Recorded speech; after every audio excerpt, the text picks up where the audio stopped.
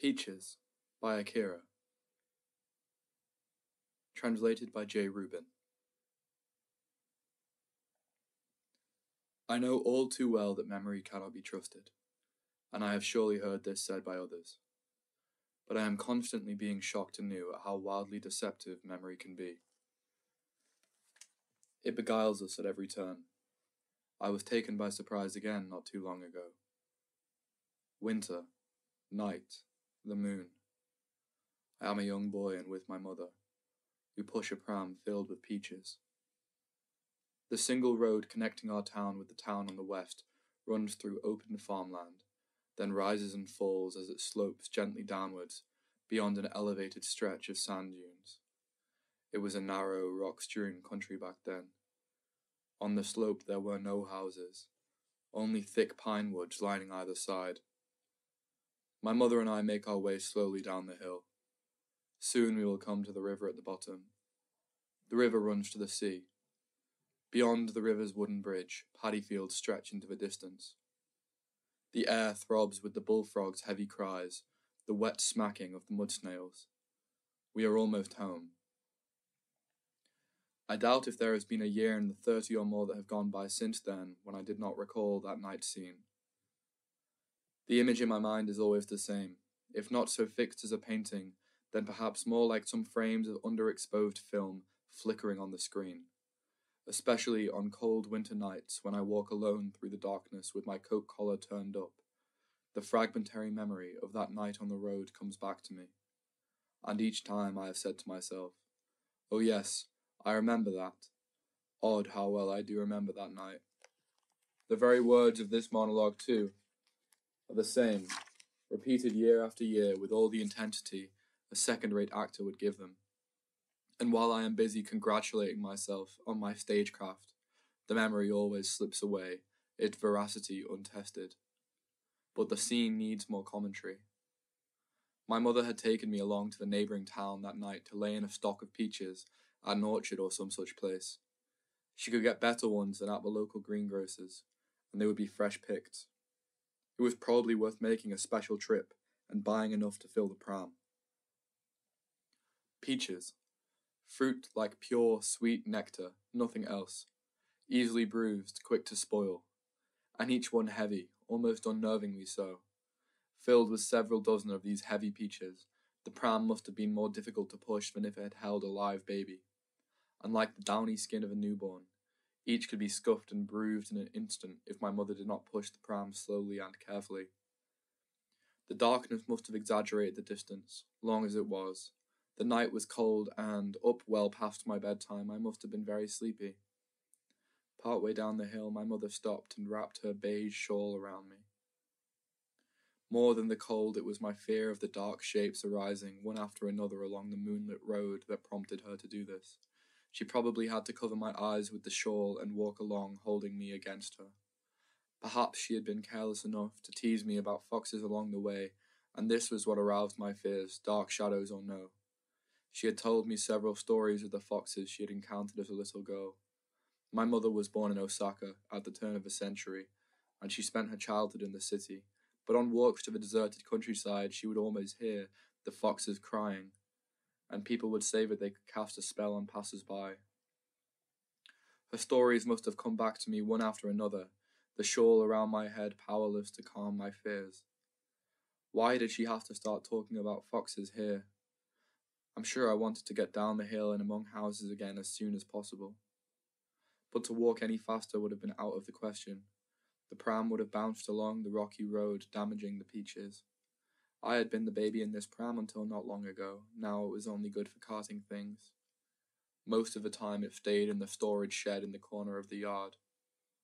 And so the young mother and her little boy, pressing close and sharing whispers, slowly pushed the old, little-used pram down the hill of the deserted country road.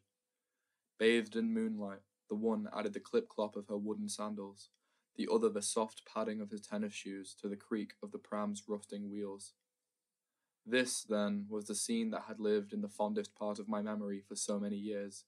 In none of its details had I found anything to wonder at. And then one day, in fact, just 2 or 3 days ago, as I was gazing blankly at the view from my window, It struck me with such force that, for a moment, I was unable to breathe.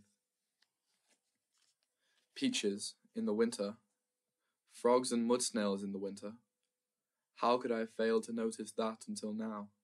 And, stranger still, what had inspired me, possessed me, at this one moment to seize upon the vital clue? For it was this that lay bare the hopes that memory had played on me year after year. Now, for the first time, I saw the wildly impossible connection that memory had made. Carting a load of peaches on a cold winter night? Nowadays, perhaps, but back then, unthinkable. One thing after another, doubts began to overtake me. I would have to think it through from beginning to end. All right then, exactly when was it? Why, in fact, were my mother and I walking down that hill so late at night? Were those really peaches in the pram? And if not, what were we bringing from the other town? When it came to this, all I could be sure of was that one year, on one particular night, my mother and I had come down the hill on the road that linked our town with the next one. These unsubstantial facts were all that remained. Had it been peach season or shoal season, I did not know. I was far too young to have been alone, of that I was certain, but of that and nothing else. We still had the pram that night, which meant I could not have gone past the first few years of primary school, or people's school as it was called during the war. The one photograph that shows me in the pram, wearing a little white robe, my face a white mask of baby powder, was taken a month before my 2nd birthday. If we were using the pram to cart things, it must have been falling apart, the hood broken, the waterproof cloth of the body peeling. Had I been so rough on it as all that? Had we thrown it in the storage shed because it was a wreck? And how about my age? I think I walked both to and from the other town, a goodly distance for me even now. My mother didn't have to carry me. Surely I had left kindergarten by then and was going to primary school. This was probably true. I seem to recall that when we got home late that evening, my brother, who was at middle school, was very put out with my mother and me. By then the war was on, and my father, a Navy man, was no longer at home. Even assuming there was a moon that night, the road should have been dark because of the blackout. Still, the war was in its early stages. The air raids had not really started. It was us then, probably the summer or the winter of 1942. My brother, so annoyed with us, had left home by the following year. That night he was probably hard at work preparing for the Naval Academy entrance examination. He must have been angry at my mother for being so late with his dinner. But even as I go on making one reasonable-sounding guess after another, I realize that my evidence has no more validity than any other tricks of memory. Not a thing I have mentioned here is certain. Indeed, I can refute every item without even trying. First, there's the old pram. How long did we actually have it around the house? When did we get rid of it, and how? By leaving it in a nearby field? Sending it to a junk shop? I have no definite answers. It could just as well have stayed in the storage shed during the war and even for a time thereafter. Then the hoax would have been so easy to play. I might simply have confused the night scene with a post-war episode of stocking up on something. Far from my mother's leading me by the hand, it seems more likely that I was there to protect her, that the road was unsafe for a woman alone at night. By then I would have been in my 6th year of primary school and my 1st year of middle school, and we were wheeling not a pram load of peaches, but of black market rice or potatoes or sweet potatoes, or if I'm going to insist on a cold winter night, perhaps some New Year's rice cakes. Then again, fuel being as hard to come by as food, it might have been kindling or charcoal or scraps of coal with which to stoke our old-fashioned bathtub. Under this kind of scrutiny, the lovely image of a mother and child slowly pushing a pram downhill on a moonlit night is suddenly transformed into something less charming, a suspicious-looking couple transporting black market goods. We would then have had our reasons for moving about under cover of night. But where does my scowling brother fit in? He should not have been there waiting for us. Following his demobilization after the war, he was almost never at home, and if it so happened that he was in the house on that particular day, he would have had no reason to be angry with us. If anything, he would have been grateful. And so it was not my brother, probably, but my father who was waiting for us. It was always my father who stayed at home, or rather, as a former officer, waiting at home was the only job there was for him to do. But no, this has to be wrong. Those were peaches. I'm sure of it. All I have to do is make the memory consistent. to change the cold winter evening to a summer night. This cast doubt, of course, on my mother's wrapping her shawl around me and the feeling I have that she told me tales of foxes as we walked along. But literary tradition aside, there is nothing wrong with the subject of foxes in summer. Only the shawl is out of place. As far as literary hoaxes go, the most obvious one is the moonlight that comes flooding into my so-called memory. I could easily have been led from an old story of a fox's cry on a cold winter night into yet another story that my mother probably told me around the same time. It was a story about a distant relative of hers, a young girl, something that happened when my mother herself was a girl. Born with a bad leg, the girl was sent to a convent when the other girls her age were marrying. She was suspected of having stolen something from one of the other nuns, however, and the older nuns beat her cruelly. That day, or perhaps it was the next day, or a short time thereafter, the girl drowned herself in a pond. It happened on a moonlit winter night, my mother said, unfolding the bright scene of death before me. Within the grounds of the convent, somewhere in Kyoto or possibly Nara, there was a large pond, on the banks of which grew a giant plum tree. Its heavy, gnarled branches stretched out low over the water to the middle of the pond. It looked just like a bridge, my mother said, as though she had seen the tree herself. Dragging her bad leg, the poor young nun crawled quietly along the branch in her white robes as the moonlight flooded down.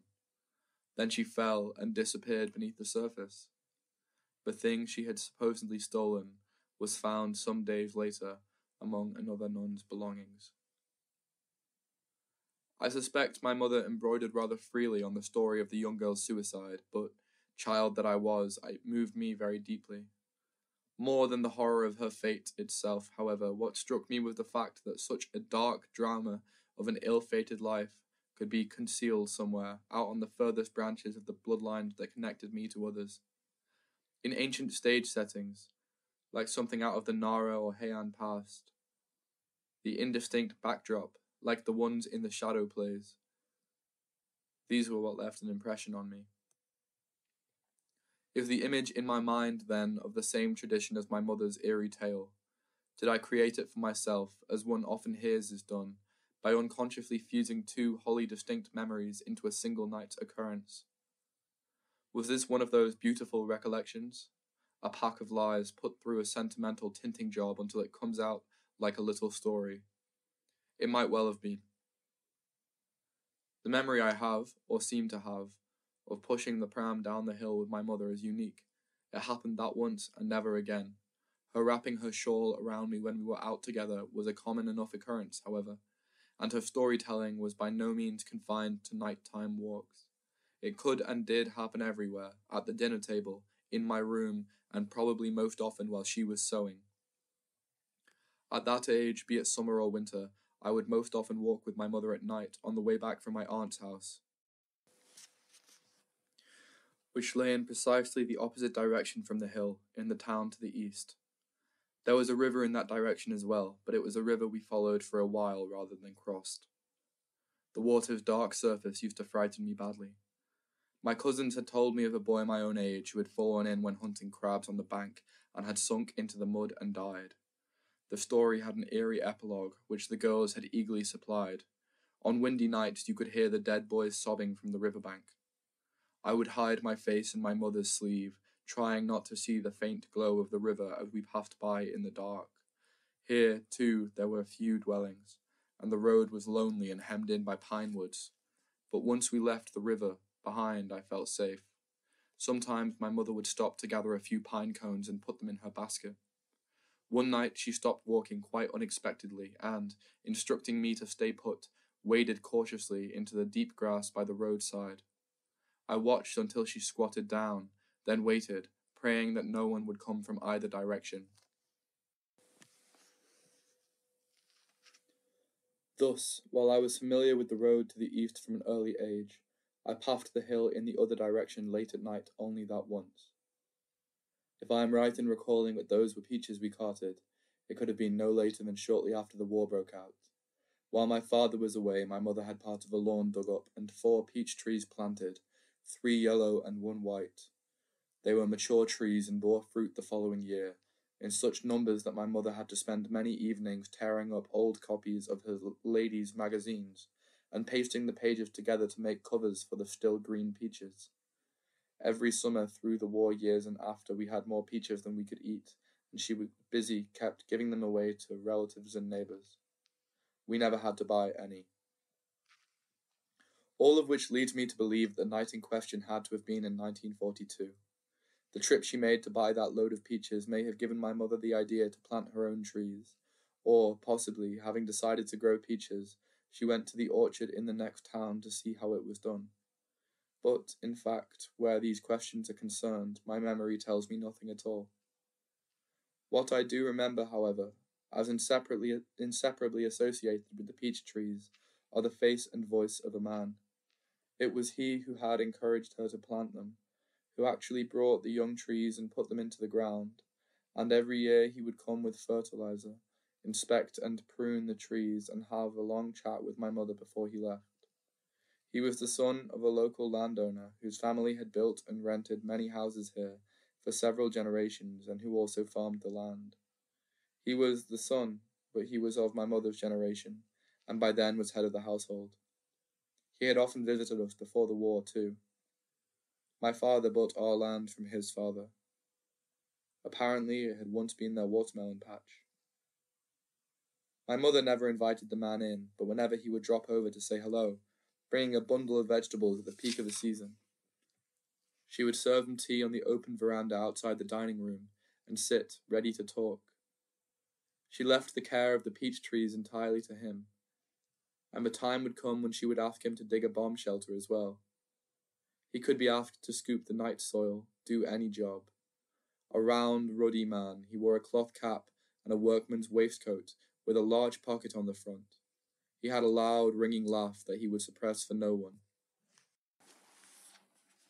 The dining room veranda was my territory. On the cement floor underneath were kept bundles of firewood, bales of charcoal, dried tulip and hyacinth bulbs, cobwebbed flower pots, and a watering can. It was a sunny spot, and cats from other houses would come to stretch out there. I once saw a sick-looking cat eating weeds that had sprouted from cracks in the cement. They were long, slender plants with seed clusters like bonbons. I used to lie on the veranda, looking at all these things through the spaces in the planks. One day, as the afternoon sun was fading from the veranda, the man and my mother sat there engrossed in conversation. It was just then that I came home from school. Their talk was more light banter than anything serious. "I know your type. You've done it all, with all sorts of women," I heard my mother saying. "No, not me, no." To hide his embarrassment, he laughed his ringing laugh, but he did not look at my mother. His eyes stayed fixed on the peach trees he had planted. I was having my afternoon snack close by, and all at once I found myself listening to their every word. The banter continued for a time, but then my mother caught her breath. "What? Would a woman dare to do such a thing?" I heard her say. I knew nothing about sex at that age, of course, but I had some vague idea of what they were talking about, enough to know that it was a dangerous topic. Not long afterwards, on a day when the smell of the peaches was stifling in the summer heat, I was in my room with my mother, listening to the broadcast announcing the end of the war. My father did not come back until September, too late for him to be served peaches, but the fruit that lay rotting on the ground continued to fill the garden and the house with its heavy, sweet perfume, and my father must have been aware of it long before he reached the doorway. Still, what had my mother been talking about with the man that day? As I thought about it years later, their strangely forced repartee began to flare up, incandescent, a point of peculiar brilliance in my memory. Here was the landlord, a man with a reputation for debauchery, trying to laugh off indecencies that he had broached with reluctance, while, on the other hand, there was my mother, increasingly serious to the point of catching her breath. Indeed, it was she, a woman in her prime left alone to guard the chastity of her marriage bed, who sought to draw out this kind of talk. The sharp contrast between the two of them struck my heart again and again. The man grown wary of women, the woman separated from her husband by years of war. As far as I could tell, her life had undergone no change, and it was precisely because of this that I recalled the scene as though witnessing a dangerous tightrope act. I had been a child then, but surely I had said to myself, "My mother is a soldier's wife.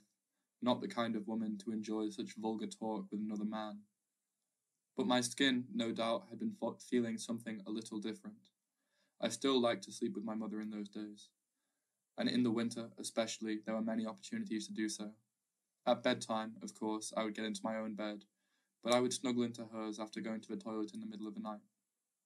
Too sleepy to chase me out, she would have to make room for me. Then, drifting on the edge of sleep, she would clasp me to her breast, entwine her naked legs with mine. Where the nightgown had slipped open, the flesh was hot, as if with fever. Before long, this had become my nightly pleasure, until finally I myself no longer knew whether I was waking up because I needed to go to the toilet, or going to the toilet with an excuse to be held by my mother. Surely, when she held me, the feeling that came through my skin was not just my own pleasure, but the jagged restlessness of my mother's flesh, and the sinful awareness that I had thrust myself into the void left by my father and was enjoying greedily. Yes, a third person not actually present could well have been part of that night scene on the hill. And was it not my father? Some unusual circumstance must have been responsible for my mother's being there at that strange time and having me with her. They had quarrelled, perhaps, and the repercussions had come to me. I do seem to remember something that happened between them just before the war. My father was warming one hand over the charcoal brazier, and commanding my mother, sitting on the matted floor opposite him, to "Go," I said. "Go now." The ringing of the copper kettle made the silence that followed seem horribly long and suffocating. "I'm telling you, go and settle it properly, once and for all," he said, his authority overwhelming. My mother hung her head in silence. He turned away. "But it's so late," she murmured in desperation. "I don't give a damn." "You go," he said, and looked away again. "Please, not tonight. I'll go in the morning. I swear I will." I said tonight, and I meant it. Their confrontation went on, and eventually my mother seemed to be crying. "Oh, please forgive me," she sobbed. "Forgive your wife." She reached for the hand he held over the brazier, but he swept her hand away as if it was something vile, knocking the fire tongs into the ashes. As they fell, she crumpled before him, clinging to his knees. Perhaps he had only been trying to avoid her touch, but his hand had struck hers, and this filled me with terror. Now it was my turn to burst into tears, I suspect, and my mother, resigned to what she must do, probably led me out into the night. The failing for which my mother was being blamed that night may have amounted to nothing at all. Obstinate military man that he was, my father often tormented her this way, and she submitted meekly.